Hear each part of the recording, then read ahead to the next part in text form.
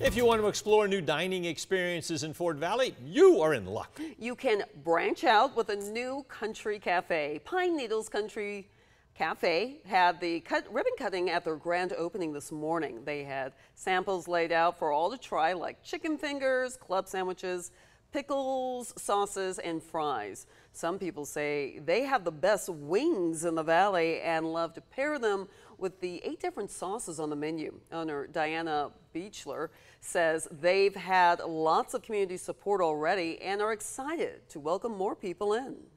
It's really a blessing with all the support we have received so far. And a lot of people don't know about us here, and we're looking forward to getting people out here to try our food. You can find Pine Needles Country Cafe at 113 Country Club Road in Fort Valley.